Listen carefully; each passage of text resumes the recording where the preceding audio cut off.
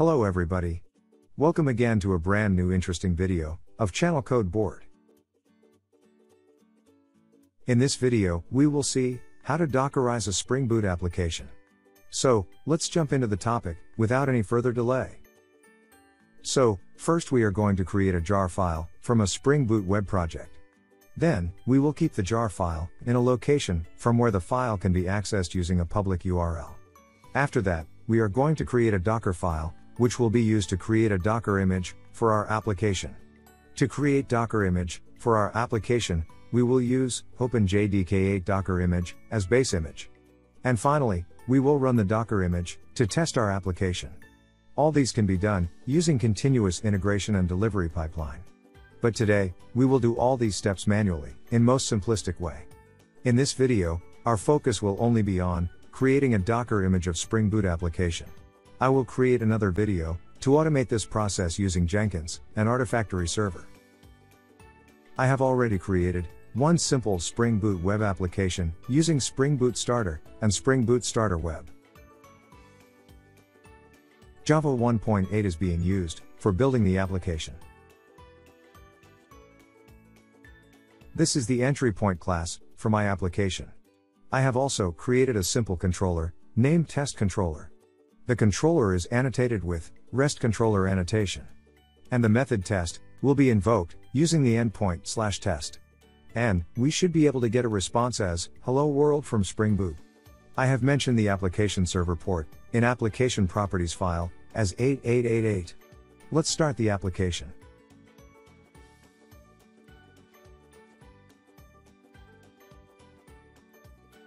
Application is started now. And, in the browser if we hit localhost :8888/test, we will see the response here as expected. Let's go back to IDE.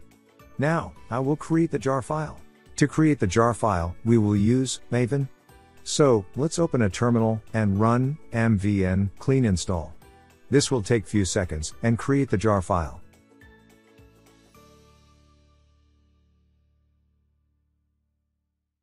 As you can see, the snapshot version of the jar file is created. Let's open the path in Windows Explorer.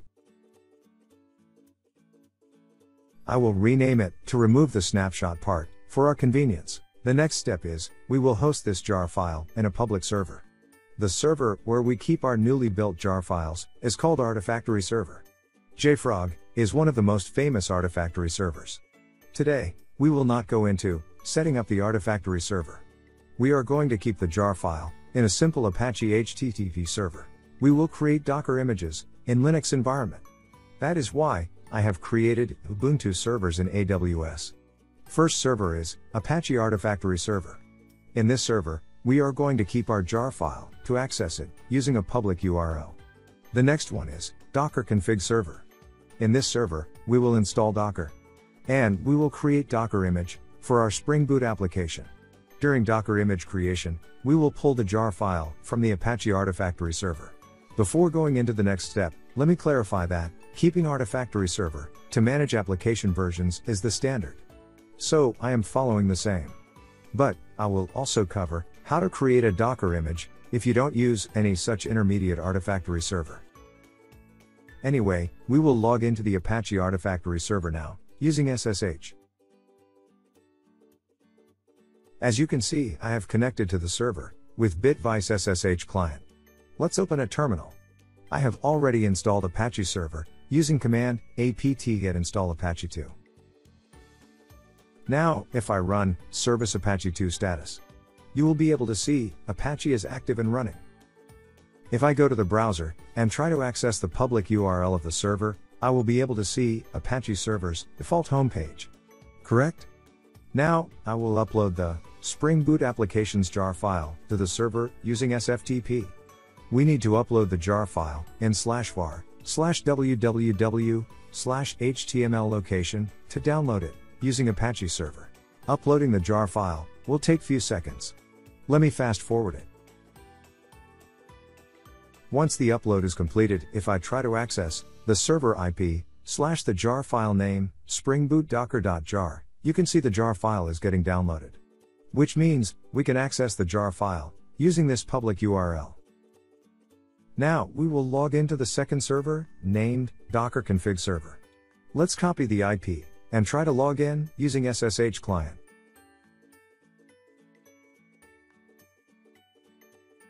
Once authentication is completed, let's open a terminal.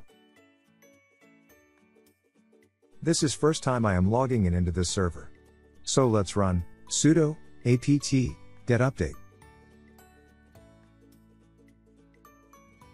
Once this is completed, we will proceed to install Docker. So, just run sudo apt get install docker.io. It will take couple of seconds to complete. Okay, Docker is installed in this Ubuntu server. Now, let's go to Docker Hub and search for openjdk image. You can see, this is the official image of openjdk. We are going to use this official openjdk image as base image for our Docker container. Let's go back to the terminal. We need to create a file named dockerfile. So, just run sudo nano dockerfile. We are going to edit our Docker file using Nanoeditor. First we need to import openjdk 8. Just write from openjdk:8. In the next line, we will download the jar file from artifactory server using curl. So, let's write run curl -o springboot docker.jar. And then the URL. So, let's copy the IP of artifactory server and paste it. After that, /springboot_docker.jar. This is the URL to download the jar file. Correct? And, finally we need to mention, what should execute, when we will run the Docker image. So, write cmd, then inside square bracket, java -jar,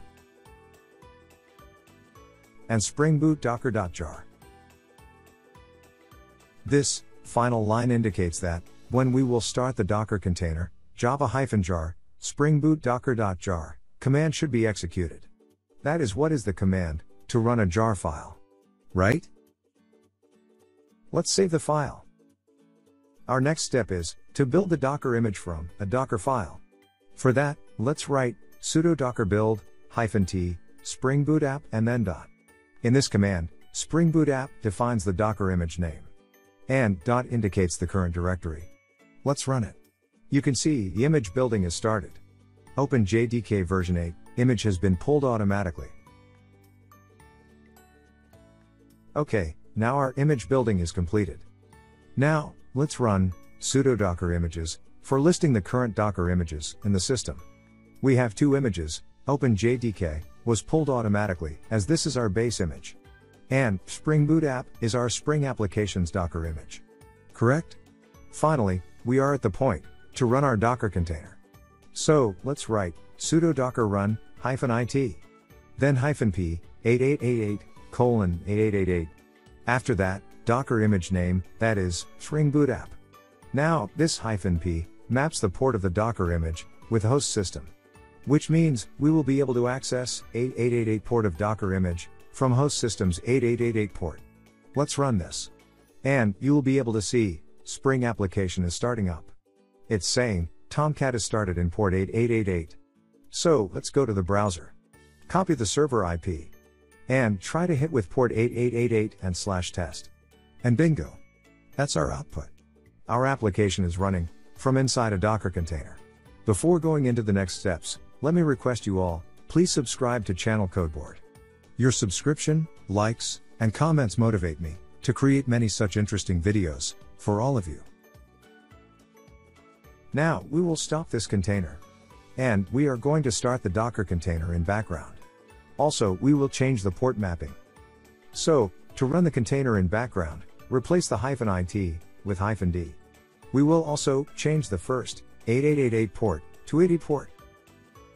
Now, host system's 80 port will be mapped to Docker container's 8888 port. Let's run this. As you can see, the container is running in background now. If you run sudo docker ps, you will be able to see the details of the running containers. Now, if you go to the browser and refresh this page, you will not get the response. Because, now we need to hit the 80 port to get the response, from 8888 port of the container. So, let's remove the port from the URL, as 80 is default port. And, if we hit enter, that's our output. Now, to access the jar file, from the host system, instead of artifactory server, you can use -v option, to map volume, with the host system. The video has already become more than 10 minutes. So, I'm stopping here for today. If you want me to create more elaborative video on Docker options and networking etc., please mention that in the comment section. Also, if you are watching this part, I assume you have enjoyed the video. Why don't you just hit the like and subscribe button?